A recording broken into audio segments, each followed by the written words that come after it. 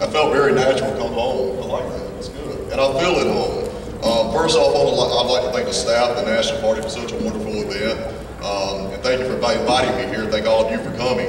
I also want to quickly thank my state party chair, Aaron Barksdale, for the great work he does in Mississippi.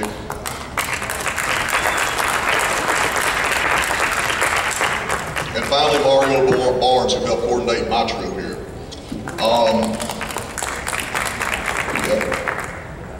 As you all know, we're at a watershed moment in the Libertarian Party. You can look around and you see the exposure is now here. It's exposure that we've not seen before. Your hard work and dedication and perseverance is finally paying off.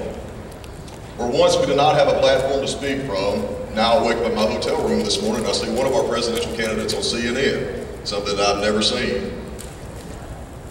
Times are changing.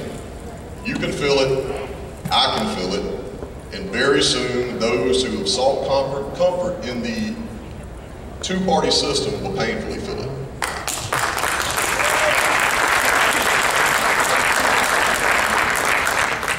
The party is growing, but we're nowhere close to the pinnacle. The possibility to have a significant impact on American politics lies directly in front of us, and it's incumbent on the party leaders, members, and activists to capitalize on a historic opportunity. An opportunity that once was not possible is now in our reach. Now's the time to take it to the next level. It's happening at light speed, and we must be ready for the increasing spotlight and responsibility. Americans have finally grown weary of the failures, broken promises, and the incompetence of the major two parties.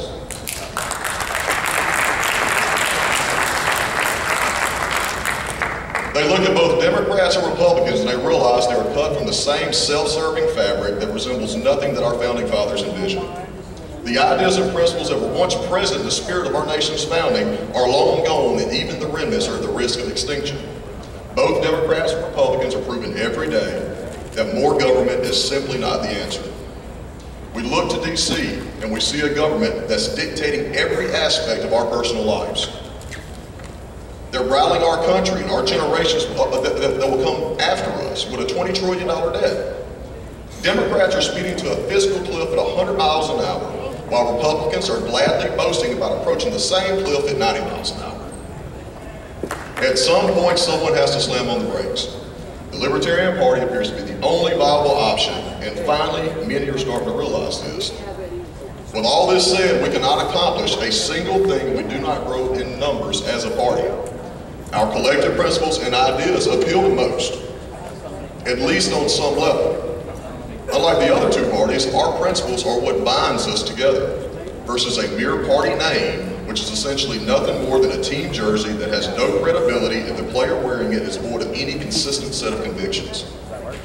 As the stars align, we see once a seemingly impossible task, such as growing our party exponentially, as an endeavor that is well within the realm of possibility. The question now becomes, how do we make this a possibility into a reality? The best way I can explain it is to simply tell you about my journey from being a rank and file GOP loyalist to becoming a Libertarian candidate for the U.S. Congress and also speaking to you today. In my eyes, it had a lot to do with my life experiences and the people involved in my personal enlightenment, but most importantly, the framing of a message. In 2008, I was fresh off a 4-year tour in the United States Marine Corps and also a deployment in Iraq. I was a young, proud 22-year-old that knew everything about the world, had it figured out, specifically the political world. I began my freshman year at the University of Southern Mississippi as a political science major. And it was by chance that I encountered a man that at the time seemed a little bit crazy. He kept rattling off these ideas that I somewhat agreed with, but was certainly not realistic. Danny Bedwell's actually in the audience tonight. Y'all would, Danny, raise your hand. There he is.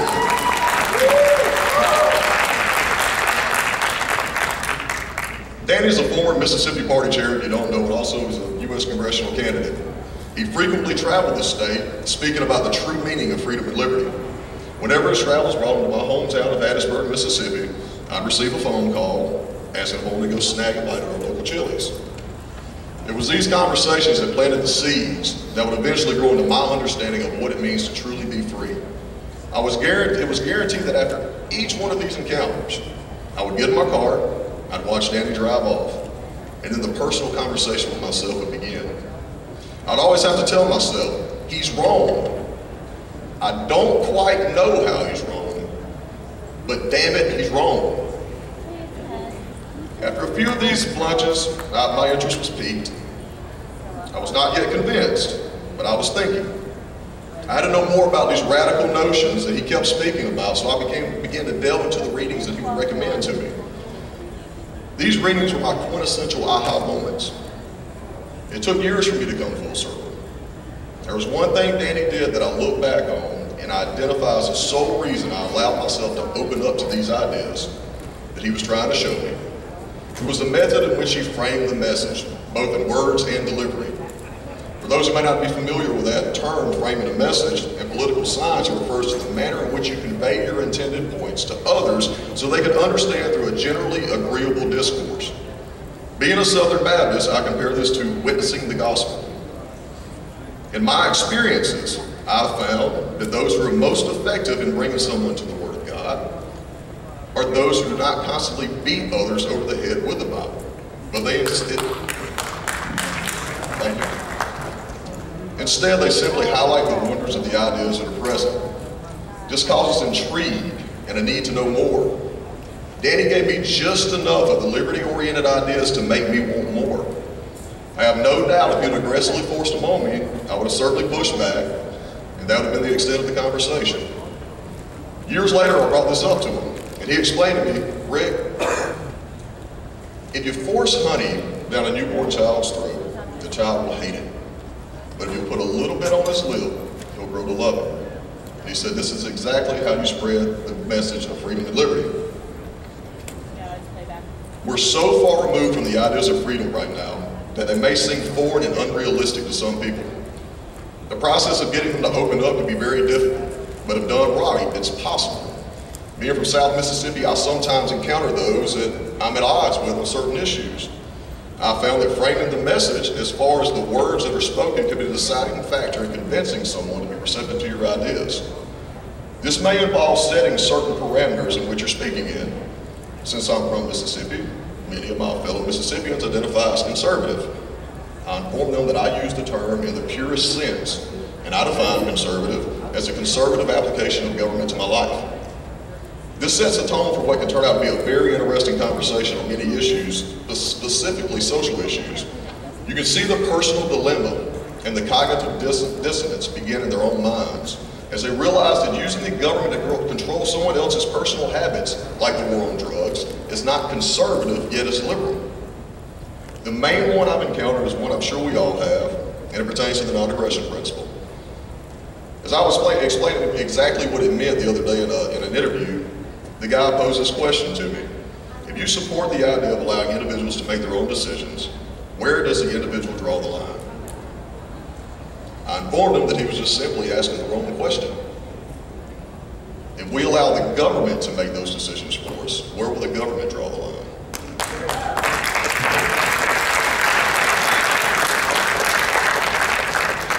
Most people, if they're honest with themselves, they understand how that scenario ends. And regardless of their ideology, their party persuasion, it is not something they're comfortable with. At that moment, you have found a common ground to build on. If we do not frame the libertarian message properly, we run the risk of falling in the same trap the two major parties, where emotion guides their beliefs instead of reason and logic, which should be the compass.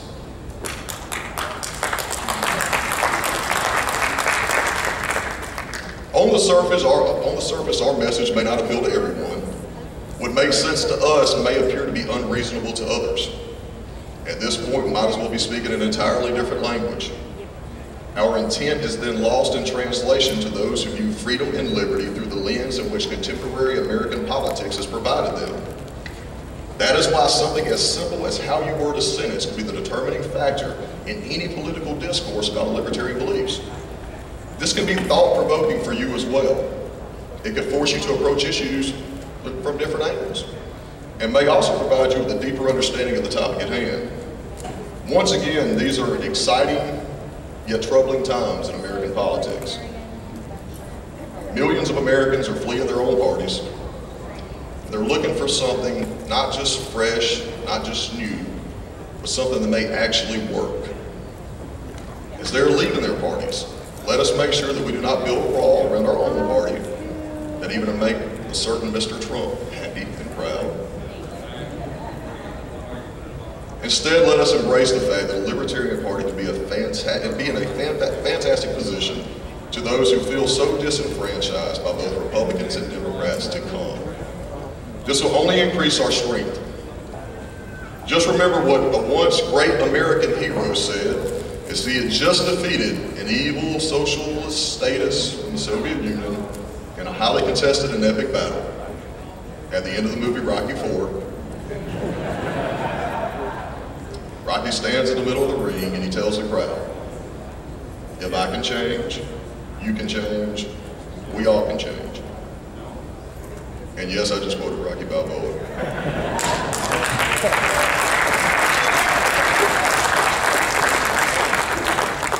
It doesn't get more American than that. But the statement holds true as we prepare to take on these new members. If we all can make the necessary changes, the Libertarian Party will charge forward and reach places we've never seen before. But most importantly, we stand a chance to preserve a republic and resurrect the ideas of freedom and liberty. And for that, I do believe that history will judge us with an undeniable sense of honor. Thank you.